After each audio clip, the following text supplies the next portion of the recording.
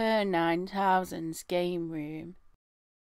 Okay, so recently we've seen trailers and gameplay footage drop for a game called Star Wars Squadrons, which is an upcoming space combat game set in the Star Wars universe, developed by Motive Studios and published by Electronic Arts.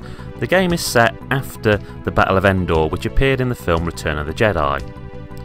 And apparently the story alternates between two customisable pilots who are flying for the New Republic's Vanguard Squadron and the Empire's Titan Squadron. This game's going to have both a single player and a multiplayer, with the multiplayer supporting up to 10 pilots, which will pit two groups of pilots against each other. As players gain more experience, they can unlock new weapons, shields, upgrades and various cosmetic items for their pilots and ships.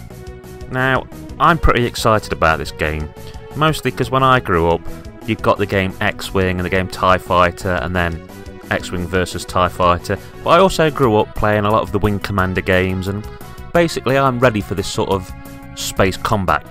It feels like it's a long time since there's been a game that's been purely focused on that.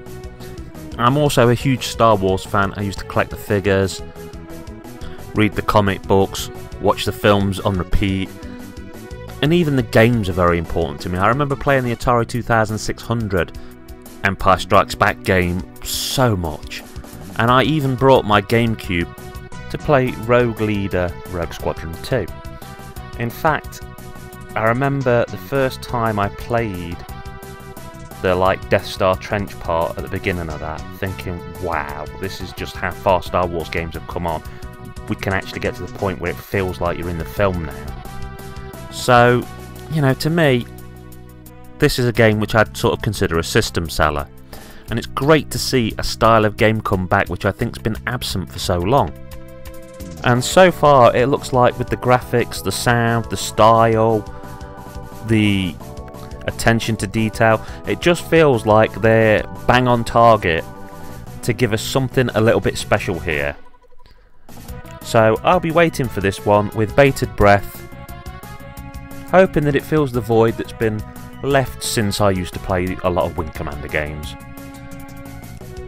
I can't see that I'd play this that much in multiplayer, but I'm hoping there's a really good, strong single player story to work my way through.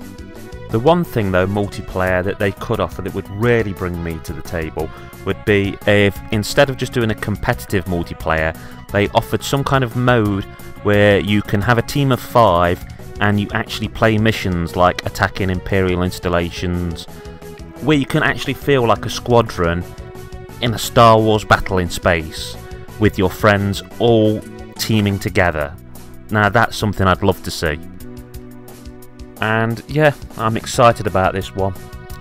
I'm sure lots of other people are. That's Per9000 signing off, saying keep on gaming.